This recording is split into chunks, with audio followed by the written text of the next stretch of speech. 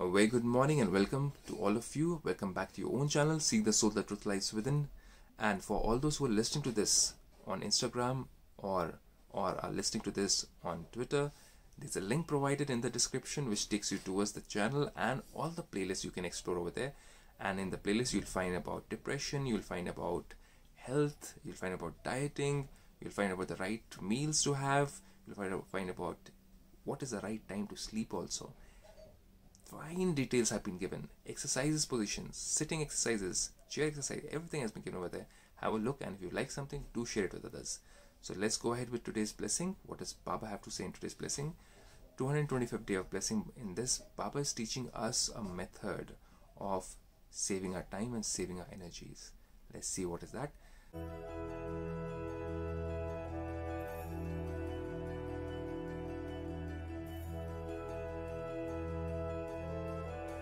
Baba says in this blessing that may you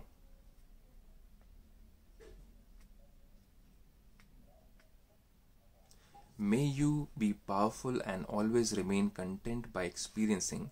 May you be powerful and always remain content. That is one thing which we need to understand. By experiencing problems to be a means of making your stage ascend. When problems comes, we either become happy or we become saddened. If a problem comes, if an obstacle comes, we want to jump over it. It's like a game. Obstacle comes, like when you're playing a video game. An obstacle comes, you want to jump over it, right? You don't sit down over there and you don't cry about why is that obstacle there. It's a game. Life is also like a game if you treat it like that. So let's understand what does Baba have to say. Baba says powerful souls overcome all problems as though they are just going along a straight road. It's just a bump, you just overcome it. For them, problems become a means of making this stage ascend. That means they are getting experience out of it. They always feel like that. I'm getting experienced. I'm becoming somebody who's wiser because with this problem. I'm not crying about the problem. I'm not blaming others for the problem. I'm not complaining about it. I'm not thinking or overthinking about it. I'm just finding a way to jump over it. That's what they think. They are familiar with all problems as though they have been through them before. So, if we just move away from that obstacle, we are not going to get the experience, the wisdom. So they try to run over the problem, not other people, the problem. Generally people, what do? They run over the people. Why did you do this? Why did you do that? I told you, remember? See, I told you about this. This is not supposed to be done like this. See what happened? They don't put people down. They don't complain about it. They don't find reasons why it did not happen.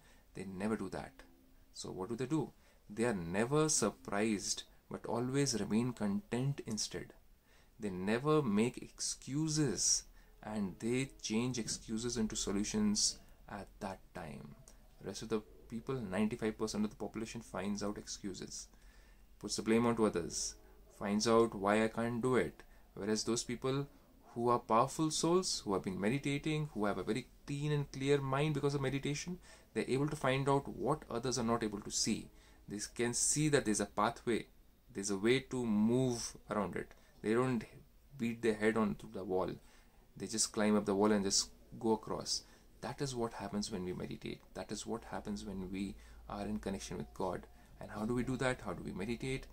What is the method of meditation? There are so many methods of meditation in the world, but meditation actually means to connect the soul with the Supreme Soul. I, the soul, am in connection with the Supreme Soul, not with a point on the wall, not with a candle light. That is not meditation. Not with the focus on the breath. No, my thoughts have to be purified. How will breath purify my thoughts? Focusing on Supreme God the Father is the right form of meditation which will purify our thoughts. And when we have got less number of thoughts, impure thoughts, and more number of pure thoughts, then mind is peaceful and solutions will come automatically. That's the method. So we have to connect ourselves with the purifier, the supreme purifier of all God, all souls. That is Supreme God Father, the point of light, the divine being, the almighty authority. Or we can call him as the philosopher's stone.